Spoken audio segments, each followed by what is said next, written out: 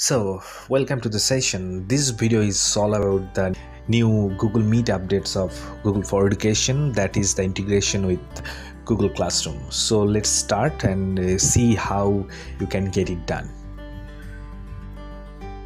So, the first thing, you need to go to your Google Classroom and select the class you want to add the Google Meet to that particular class.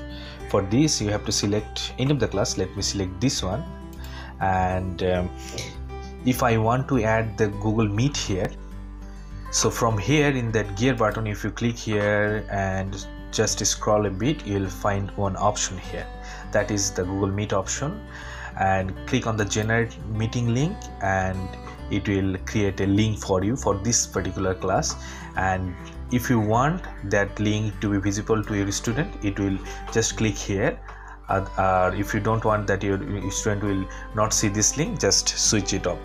So let me save this one, and what happened, these links will be added here just after the class code of your class, and the students will check or join the classroom or join the Meet classroom. So the student will join by clicking the link here. So if you don't want to make this link visible to your student, just switch it off.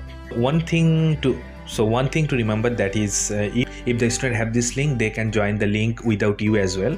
So make sure you just switch it on just before the class, so that they can join the meeting with you on that particular time, not beforehand. Another thing is, just after any of the class, try to reset the link so that the students or anyone can't join that particular class with that link as well. So try to reset that link to make a new link for your further class or any meeting.